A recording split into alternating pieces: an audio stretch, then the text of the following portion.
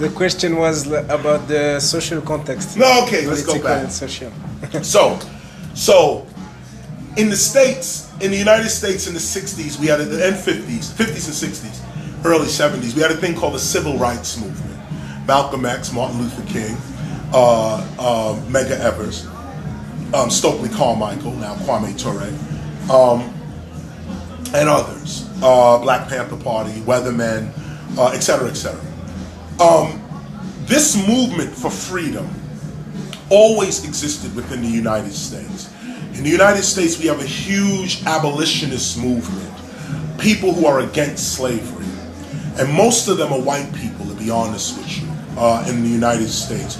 Most of the people who are against slavery in the United States are white people. You would think that black people would be the ones at the forefront of the abolitionist movement, and we are. I mean, I could quote Frederick Douglass, I can go to Nat Turner, I can talk about Harriet Tubman and others. But when you look at the historical change, we can fight. We fight, we riot, we protest. But when it comes to the courts, the laws, the mood of society, religion, white people, white Americans have been at the forefront, have been the leaders of black freedom. Now, black people don't want to say that. I don't know why, but it's the truth. The truth is, Barack Obama was not elected by black people. Even if all the black people in America voted for Barack Obama, he still wouldn't win, because we're that small of a group in the United States. Latinos, whites, they say, we want him, black man in office. Now, of course, we black people in America, we appreciate it. We're like, yes, finally we have a black president, blah, blah, blah, blah, blah. And I can go into that too on another level. But just the sheer excitement of it, okay? Just keep it light, keep it on the surface. To understand the movement for real, the real freedom movement, it has no color on it. And if it did have a color on it, it would be revolutionary white people that would be at the front of it. Now, of course, there's people like me in the United States, black men that are fighting for freedom every day.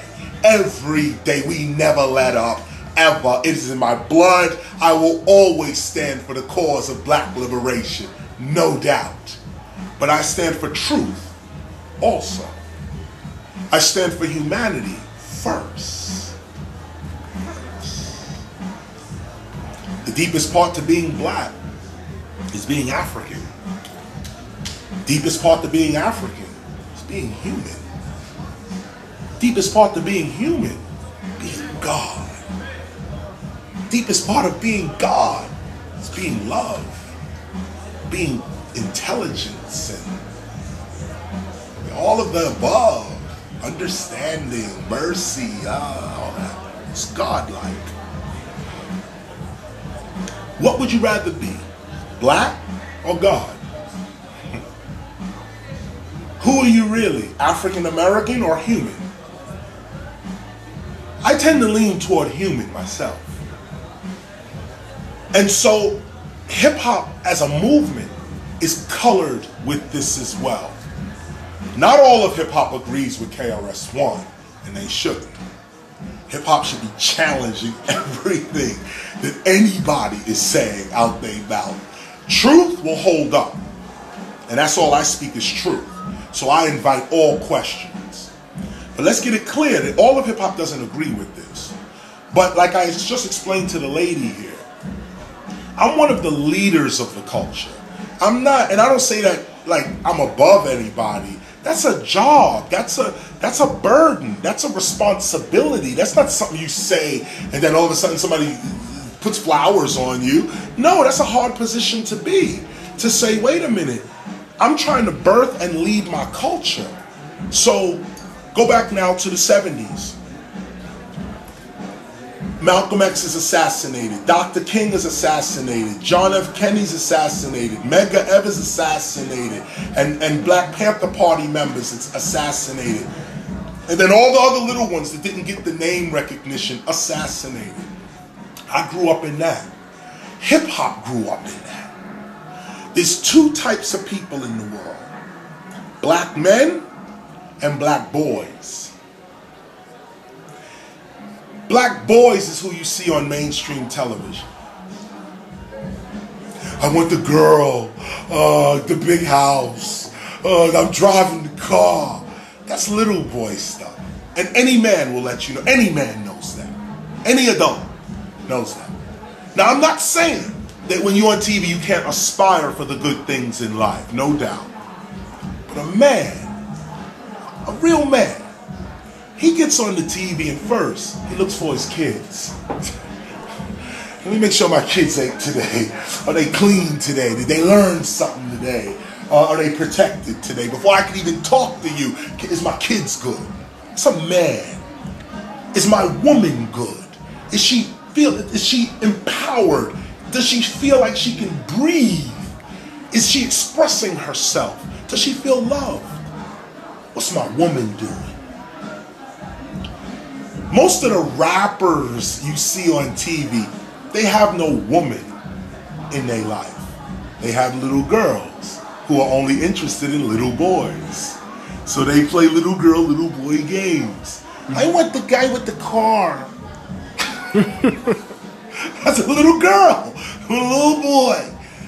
I can't argue with that. Leave all that over there, okay? There's a little girl, little boy arena that rappers play into. But the majority of us are men and women. The majority of us. So the movement starts with black men. Hip hop begins with black men in particular. In particular. Not black boys. Not white boys. Not Asian boys. Men. Black men talking to white men. Who are talking to Asian men. Who are talking to Latino men. We all come together and we say, like my man, oh man, I can run down, like in graffiti, you got Takey 183, one of the most famous graffiti writers in hip hop. He Greek. You got Quick and Scene, who I think is Italian. Scene, rest in peace, he passed. But Scene is he's a legend in graffiti writing. It's a white kid. Cap, big Cap, who used to run around crossing everybody out. White kid. They not hip hop? Of course they hip hop. But also, they recognize that this ain't about color. This ain't about race. Even white kids that live in the neighborhoods in the Bronx, they know they're just as oppressed as we are. And they feel it every day. These are men, okay? Men, white men, who are getting hit over the head by the cop, called nigger lover. Oh, you just want to be a nigger lover, by other white men.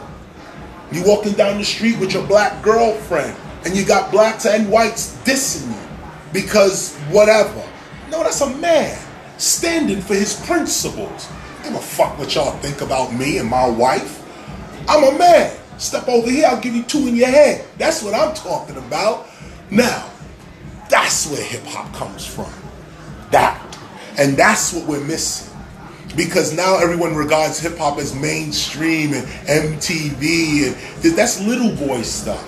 Even the executives that work at MTV are little boys and little girls. All of them. Because there's no way a man is going to program what's being put on MTV. No way. You cannot say you are a man and then program MTV to be what that bullshit is.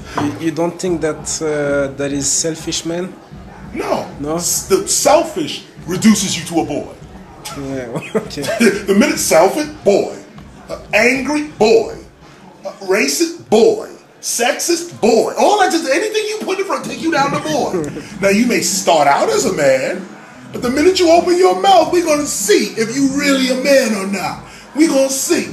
And what's happening is rap music through mainstream media is turning all boys into boys. They're not raising them as men. They're not raising us up as men. And this is the movement of hip hop. Maturity. This is it. At least the first part of it was maturity. I'm not that kind of man. I'm this kind of man. And now we're going to stand on it. What is it? It's Malcolm X. Oh, word. What is it? It's the Black Panther Party. Oh, word. You go to any prison in the United States right now. Go to any prison in the United States. If they know, if the prisoners that are there, if the people, the inmates that are there, if they know that you stood for revolution, you have no problems in prison. If they saw you on the TV, and they in prison, and they saw you on the TV go, gangster, gangster, I got the guns out, we on the corner selling crack. The minute you get in prison, you're finished. You're done. You're done. Oh, you a gangster? Come on in here now. Come on in here with some real gangsters. And let's show you what gangster is. Because the people, most of the inmates in prison started out as boys, went to prison and became men. Then they're in prison, they realize, damn, I shouldn't have killed that person. I shouldn't have robbed that person. But now you in prison. So now you realize yourself, but you in prison. So now you get aggravated with other people who are talking about robbing and shooting and killing and selling drugs. You're like, yo, all you're going to do is wind up right here. So if you dumb enough to be out there talking like that, the minute you come in here, dude, we waiting for you. I'm waiting for you. But now you let somebody like Chuck D or Immortal Technique or Dead Prez or let any of them go to jail for any reason. They'll have dudes washing their underwear out for them and being like, yo, dog, yo, what you stand for, we protecting you on that right now. You let Cypress Hill be real. Let him go to prison and see the Mexicans come around him like a general. Ain't nobody touching Be Real right here. They say it in their language. But this is manhood. Manhood! Yes. Right after manhood, here comes womanhood. And it's not right after, it's really first, and I'm going to show you why. Hip-hop politically begins with men. It begins with black men. It really does. It begins with the attitude of black men. The Latino man was with that too, and then the white man was with that too. But Kool Herc, the father of our culture, the reason he went outside to play his music at 1520 Sedgwick Avenue, actually inside in the community center, the reason he went was because of his sister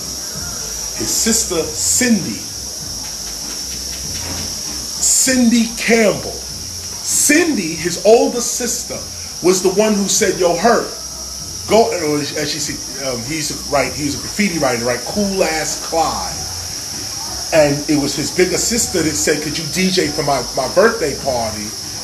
And he left the walls and became a DJ and started playing, James Brown and Apache and all these classic records now. But let me go from him to her. Women, not little girls, women, real women, is the purpose of hip-hop, is the glue of hip-hop. It's the glue of it. Men are the outward appearance of hip-hop, black men. Behind them is all kinds of women. Start with Cindy, with Kool Herc. And Pebbly Pooh, first female MC, who was with Kool Herc. Take it all the way over to Sha Rock, who was with Funky 4+1 More. Take it over to Roxanne Shante, who had many battles and won, by the way. Take it over to Salt and Pepper. Take it, who was battling Dougie Fresh when they first came out. Take it over to Queen Latifah, MC Lyte. These are hip-hop women, okay? Take it over to them. Now, women are also the executives. Sylvia Robinson, legendary woman, her soul rest in peace. She was the founder and president, CEO of Sugar Hill Records. The first rap records to come out in a major way, putting aside the Fatback Band's King Tim III, which is true scholarship. But coming over to Sugar Hill Records, that was ran by a black woman. Grandmaster Flash, Treacherous 3, Furious 5, Sequence, all of a black woman. See the vision and put it out. I say all of this to say, what causes the movement of hip hop? First, Africa Bambaataa caused it. But go further back, Malcolm X caused it. Go further forward, Kool Herc caused it. No, he didn't. Cindy caused it. Go even further, my mother caused it. And every single mother that raised a single boy to a man. This is also hip hop. Ask most hip hoppers, the early hip hoppers from 81 to 91, the golden age of hip hop. 90% of us raised by women. 90% raised by single women. Dad was not around. Hip hop is feminine in a lot of ways. Hip hop exalts the woman in a lot of ways. Mainstream says, oh, hip hop is misogynist toward women. Hip hop degrades women. Stupid. What an idiotic argument. Those people who say that are not even part of hip hop. Because if you was part of hip hop, you know that it was Queen Latifah who put out, I need a gangsta bitch. A gangsta bitch, I need a gangsta bitch. Her artist was called Apache. He actually put the record out. But Latifah was the woman, the executive behind the record. Then Latifah puts out, who you calling a bitch? UNITY, your biggest record in hip hop. This is one woman. Anybody who looks at hip hop would look at Mary J. Blige and Method Man. Method Man, the record, you're all I need to get by. Shorty, I'm there for you anytime you need. For real, it's me in your world. Nothing makes the man feel better. I can't get his lyrics together. But when you listen to the lyrics of Method Man and how he adores Mary J. Blige, he's just like, oh, you're my world, you're my everything, you're everything. How is that misogynist? At the end of the record, he says to Mary, you my nigga. Does Mary go, why are you calling me a nigga? No, Mary know exactly what he's talking about. She's like, word, they did the video together. She even went and did another record with Ghostface, which was even bigger than that one. This is real hip hop. Real hip hop. Not sociologists, not professors. They don't even know their own subject. How you gonna look at hip hop?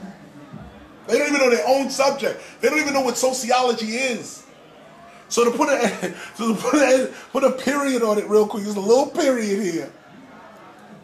The movement of hip hop, peace, love, unity, having fun.